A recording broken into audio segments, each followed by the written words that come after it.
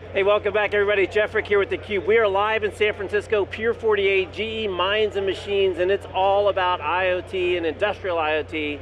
All the players are here from GE. We've been here for a couple days, and it's pretty exciting times in the industrial internet.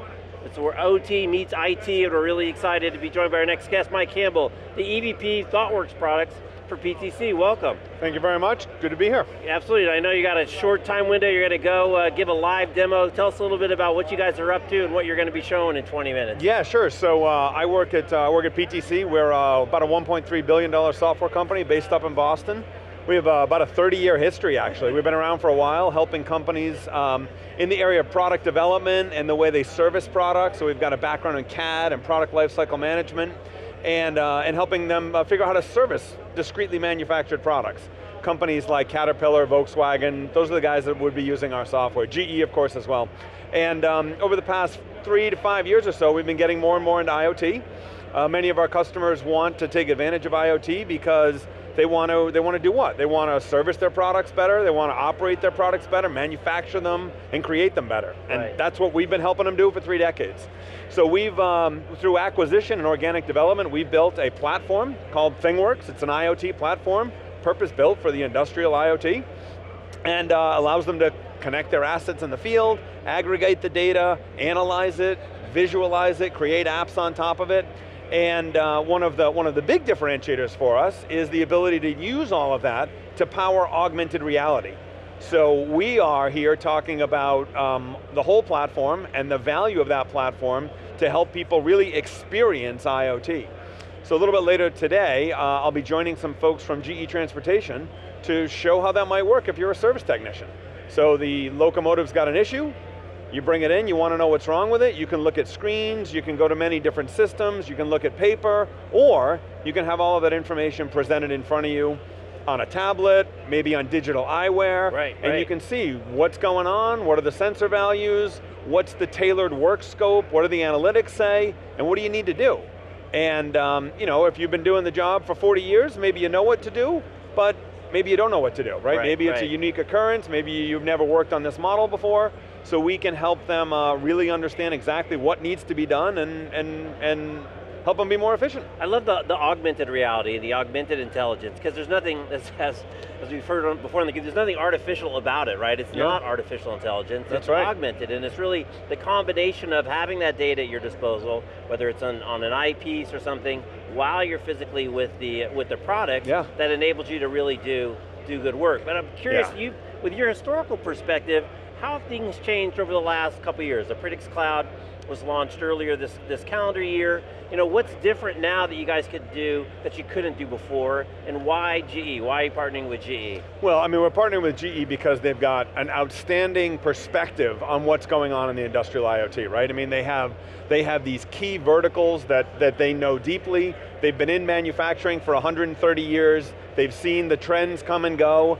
And they're a great partner, and they're in the midst of a transformation as well, right? I mean, I said we've been around for a long time, and we're a different company today than we were 5 years ago, than we were 10 years ago, and they're in the midst of a great transformation as well, and clearly Jeff and the leadership team have bet the company on, you know, going through this transformation to become a software company, to become a digital provider, and you know, that's what we do as well. So we already have a great relationship with them. We have a lot of respect for them. We're very happy to be working with them and strengthening the relationship.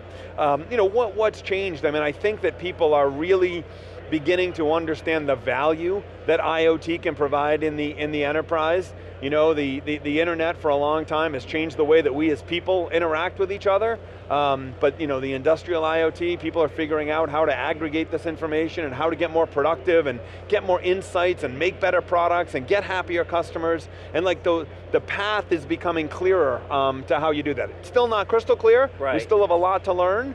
But I think that, you know, that's a big change. I also feel like there's a big change in terms of, you know, where we're not talking about machine to machine anymore, right? We're talking about the Internet of Things, and frankly, I think that people are part of those things as well. You know, the way that people interact and are exposed to information and can consume it and can influence it, and you know, I think that was part of the challenge with artificial intelligence 1.0, is that it was about replacing people, and today when we think about it, it's about making people better, empowering people, making them more efficient, making them making them better at what they do. So it's a pretty exciting time, you know, I mean, you can see it here at the event, even just compared to last year. I mean, there's a lot more exciting, substantial things going on here this year, and it's fun to be part of.